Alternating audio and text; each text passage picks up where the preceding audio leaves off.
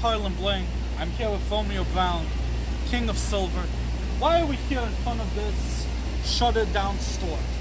We're here to tell you guys a story of how Harlembling started, how I met Romeo Brown, and I'm going to take you guys along for this interesting journey.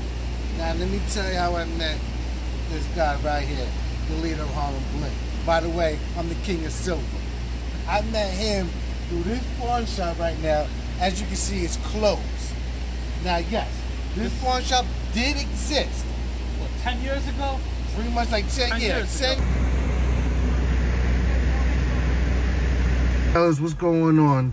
It's the King of Silver. I'm here with my boy Eddie. This ghost right here is the original piece that I bought from his pawn shop.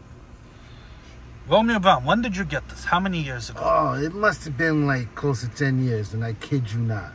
So we're in 2023. The thing is, there's a lot of reviews, there's a lot of YouTubers that are reviewing the stuff that they just got. Honestly, this is the most important review for me because I want to see how our jewelry holds up after 10 years. Now, I will say, the tongue is the only thing that is a lot lighter. When I first got it, yes, when I first got it, the tongue was a lot redder. Other than that, 10 years down the line, this is what it looks like. So, Romeo, did you clean it? Did you have to polish it? I cleaned it. The only thing I did is put Dawn soap. Let it soak for like 5 minutes. Took it out, and boom.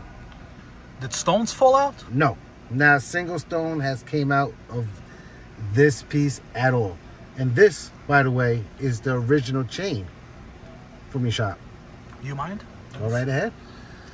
Guys, comment down below. Do you have any jewelry from Harlembling 5 years, 10 years ago? See, this is one of our pendants. It's actually stamped Harlembling 925. We stopped stamping them about 5-6 years ago when we started dealing with a lot of wholesalers, a lot of guys reselling our jewelry. But yeah, really, we don't even sell this ghost anymore. I should bring it back. Who says I should bring it back? Romeo, should I bring this ghost back for the people? I think you should. To me, it was one of my favorite pieces that when I first bought it from you, I wear it almost every single day. And it looks pretty much brand new, like I said, minus the tongue. Guys, off camera, Romeo told me $20,000. He might sell this. This is a piece of history at this point. So if anyone wants to buy it, 20 grand, hit up Romeo Brown on his channel. I'm not sure. Maybe he won't even sell it. What else do you have in here? Now, I also got a 3-year stainless steel with 14 karat gold that I bought from off your website. And look, not a single thing has faded. No change, nothing. Again, guys, this is the result, the experience of one individual. Do stones fall out? Sure they do. Could stuff get broken? Do clasps break? Sure they do. It's how you take care of your stuff. But at Harlembling, we really try our hardest to make sure that the jewelry meets the highest standards. So it can happen. And that's why we have a wonderful customer service team that's ready to help you. But I asked Romeo Brown off camera, I'll ask him again, did anything lose stones? And I'm going to keep it real. Nothing that I've gotten has ever fallen out. Excuse me. No stones. This pendant right here, over a year old. This one right here, has 14 karat gold. That's wings. Also over a year old. No color has faded. Every single piece you pretty much see in this jewelry is practically over a year old to 3 years old. The nugget. Look at that. It has not faded at all. By the way, Vomi, what's on your neck? That shit is hitting. And it's dark outside. This right here is the spinning globe that I got on Harlembling's website with the red Moissanite tennis chain and with the Moissanite clear tennis chain.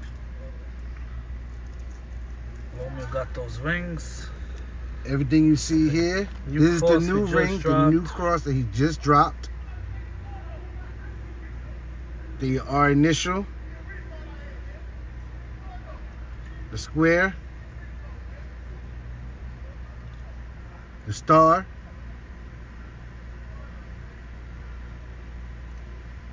and the wedding band.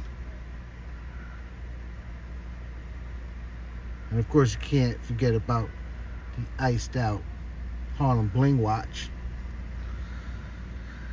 Guys, so again, Romeo Brown, he has a very active lifestyle and his jewelry held up.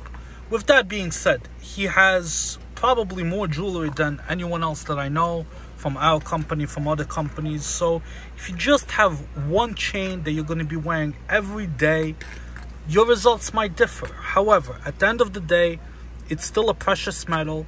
And for instance, this one, it has some scratches, yes, but who cares? You polish it up.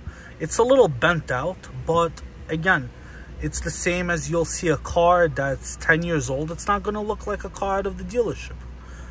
But the substance is still the same. The car is still running. The ring is still hitting. That's what matters. Correct. He pretty much nailed it on the ball when he said it. There might be a few scratches, little dinks, but it still holds up. And like I said before, every single piece here you see, it's like over 3 years to a year old. The oldest one I have is the Ghost, the original. Comment below, should we bring this Ghost back? You let me know, Silver Knights. You know who this is? This is Ghost Rider on his motorcycle. But really, this is the King of Silver. You know it.